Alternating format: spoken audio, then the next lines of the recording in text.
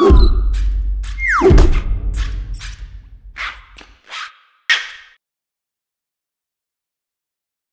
everyone, welcome to Goody Reader. Today we have the new Pebble Smartwatch to take a look at. This is pretty well one of the first smartwatches that have ever come out. It was mainly due to a massive Kickstarter campaign. You can see the box here. Basically, it pairs via Bluetooth to your iPhone or to your Android phone. You could install games, you can install apps and things like that, different watch faces. What I like about it is that anything that's in your notification center will appear on your watch. So Peter was sending me emails. He was sending me WhatsApp messages. That's what I'm surprised most at. We knew it could transmit SMS, like text messages and picture messages, but it actually did WhatsApp notifications, which is a third-party app. So how it can go through all those channels is really cool. Yeah, so basically, if you have, say, an iPhone, anything in your notification center will pop up. Now, by default, some apps you install will not have notifications enabled. And so you need to be able to make sure that you go into the notification center and you make sure that you do like banner pop-ups or something like that, and then anything that you get will appear here. So if you use the Starbucks app on your passport, you'll get your balance, that'll appear here. That's a big list of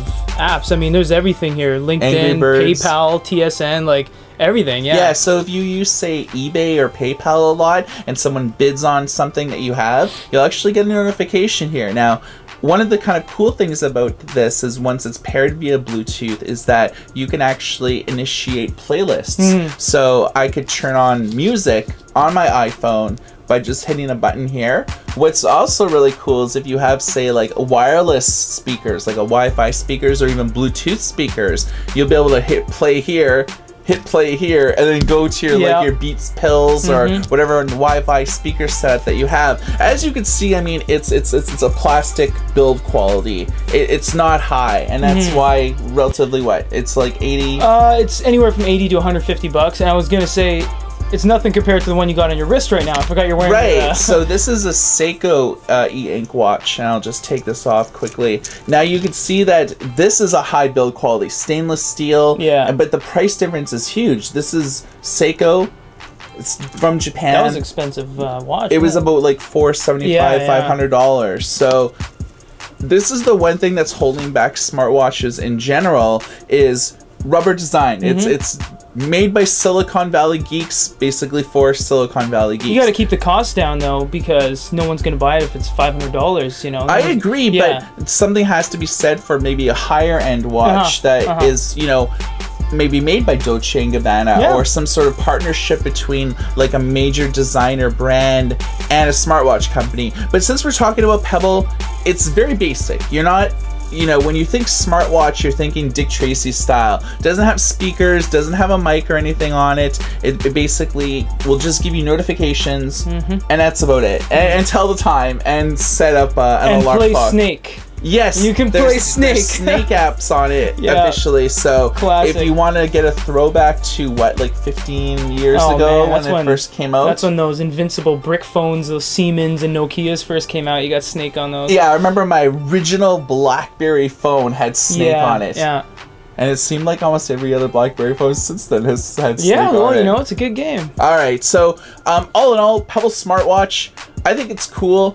Build quality, you know, you can see for yourself, it's like rubber and plastic. But all in all, I think it does its job. It does vibrate, so when you are watching it or wearing it, and you get like a WhatsApp or a Skype message, or someone bids on something, or, you know, someone sends you an email, you can actually get a little vibrating. Hey, you know, you can actually read what's happening on here, so you don't actually have to take the phone out of your pocket, do the lock screen if you have a passcode. You know, it's easy to just be like, oh, you know, meet here at this time, okay.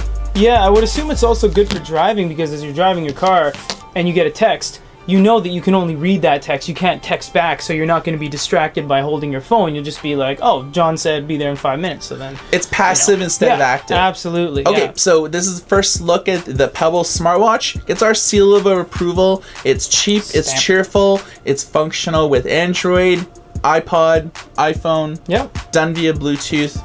For GoodyReader.com, my name is Michael. This is Peter. Everybody take care. Happy New Year from everyone at goodyreader.com. We have had a great year. There's been tons of devices. We hope we wrapped it up well with all the top 5 lists, the top 5 apps, top 5 e-readers, top 5 tech gizmos of the year.